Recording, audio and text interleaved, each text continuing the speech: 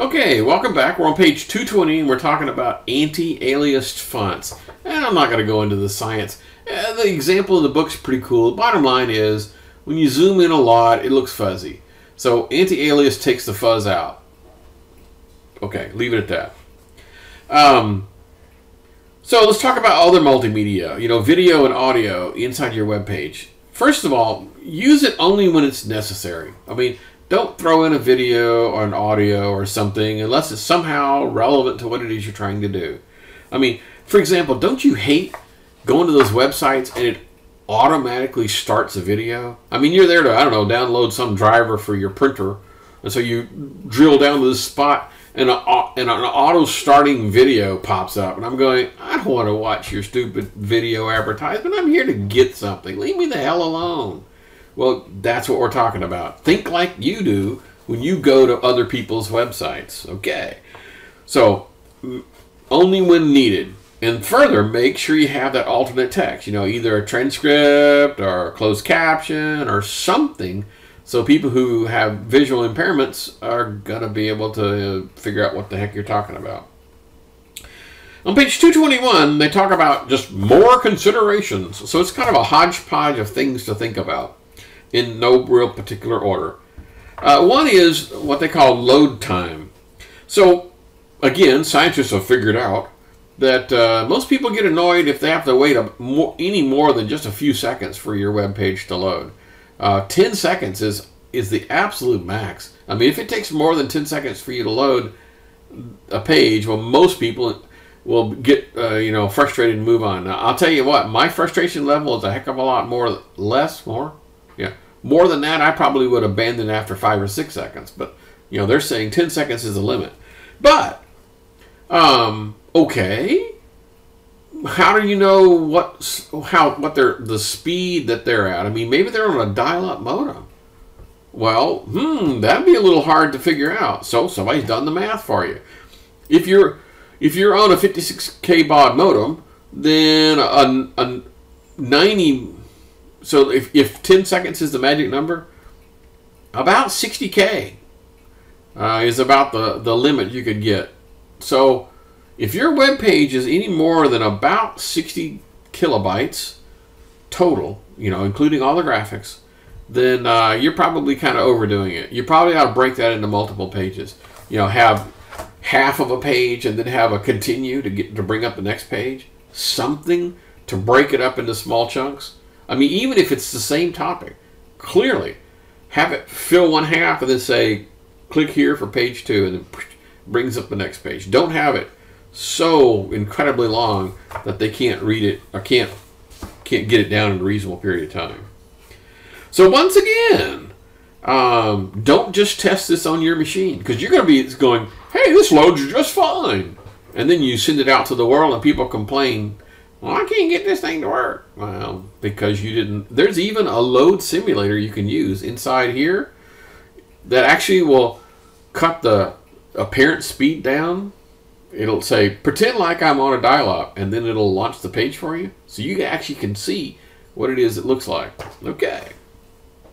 There's a term in the print media called above the fold. And in newspaper and magazines, but mostly newspaper, what we're talking about is, if something is important, it ought to be on the front page of the paper. If I had to pick up a paper and turn it over or open it up, then things that are above the fold are the things I'm trying to get you. That concept just kind of makes sense. Any writing, it doesn't matter if you're writing for the web or you're writing term papers or whatever it is you're doing for a living. The most important things ought to be up front. Things that you want to grab their attention. Don't bury the lead. Don't make them go through page after page after page to find whatever it is they're after. I mean, for example, if I'm downloading a new graphics driver from my NVIDIA card, don't make me go through tons and tons and tons of stuff when you know darn well the only reason I'm coming to your website is to download a driver. I've already bought the dang graphics card, so there's no need advertising to me, right? I've already bought your product. Leave me the heck alone. Just tell me what I want to know and leave me alone. That's what we're talking about. So, above the fold. if you consider the average size of a screen, which is a little complex, assuming, for example, 1024 by 768, that's a reasonable assumption. That only gives about 600 pixels up and down. So, back to my example here. If you want to tell them something, it ought to be up here. It ought to be up here. So what I want to tell them is, what are the features of this application? So there it is, up front, above the fold. I don't have to scroll to find out what it is. Up front, I'm telling what the features of this application is. Cool. All right. White space. Don't cram everything together. Now, this is this is a very easy way to spot an amateur. It's because amateurs think, particularly in the print media days. Okay, just hang on a second. So in print media, I'm paying for a 4x6 ad. Okay, it's very expensive, that 4x6 ad, and so I want to have my ad consume 100% of that 4x6. So they would pick small fonts and just fill it full of text with no white space. I mean, cram as much as you can in there, because by God, I'm paying for 4x6. I'm going to get every single ounce of that 4x6 out. That's a very bad idea. You need a lot of white space. You need to separate things out. Okay. Horizontal scrolling. Hopefully, you would never have a horizontal scroll. Vertical scrolling is practically inevitable, so we're not saying anything about that. But horizontal scrolling, when you pop up a graphic, you really shouldn't have to, scroll side to side to be able to see the whole thing. If that's the case, then maybe you've got the wrong pictures. Again, 1024 by 768, about 960 pixels is about what you have from that little margin, that little edge right there to that little edge right there. I mean, think about this. This is going to sound crazy. I got a 1024 screen here, but I've got, 16 pixels over here, and I've got 16 pixels over here. Plus, I've got a scroll bar. So I want to know what's the amount of text I can cram starting right there. Not over here on the edge. Right there. Okay. So about 960. So you might say, which is a good segue into the next topic. Well, you might say, well, wait a minute. How the heck do I know what it is the browsers really do? Well, okay. There are people out there. There's one called Net Market Share that do this for a living. They actually go out and figure out what browsers are currently being used. So I can look at this and say, 19% of the people are using an old version of Chrome and this and Internet Explorer and Firefox. And It basically shows you what your potential customers or viewers are for the website. Here's what they're going to be using. Kind of cool. And then you can go to this other website called Can I Use? Okay, do you guys remember when we were doing the meter? Remember that? Okay, so I'm going to type, come on, meter. And I go here and see that it's supported in Edge and Firefox and Chrome and Safari. It's not on Apple Safari. And it's not on Internet Explorer.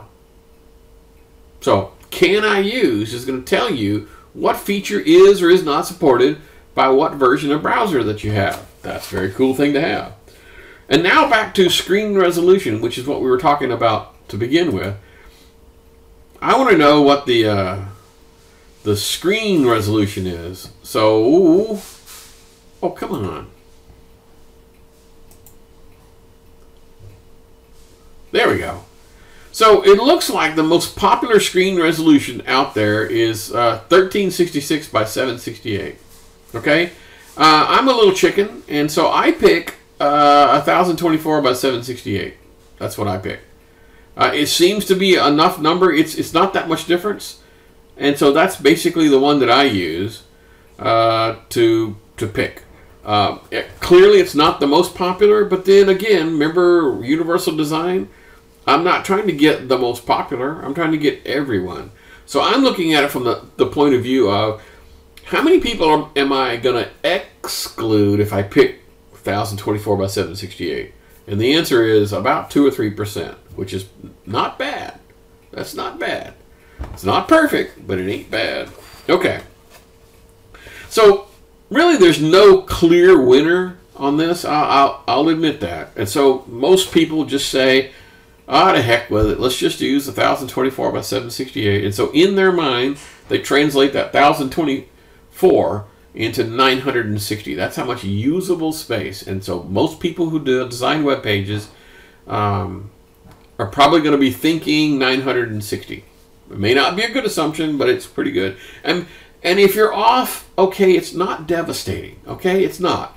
You'll just get that horizontal scroll bar. You know, you can still see your web page, but you got to scroll across to be able to see it all. That's the only difference. So it's not, you know, horrible. It's just pick a number and stick with it. Okay.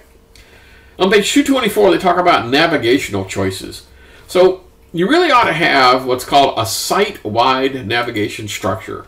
So here's my site-wide. Site-wide means no matter what page I go to, it stays. So this is a constant navigational structure. There are some choices. You can do them across. If I only had 3 or 4 of these guys, I probably would go, you know, horizontal. But I don't. I have a handful. They won't fit. So I went vertical instead. Your choice. But remember, your nav structure should have stay on the screen at all times. I mean, clearly I can scroll past it. I mean, come on. I can scroll past it and it goes away.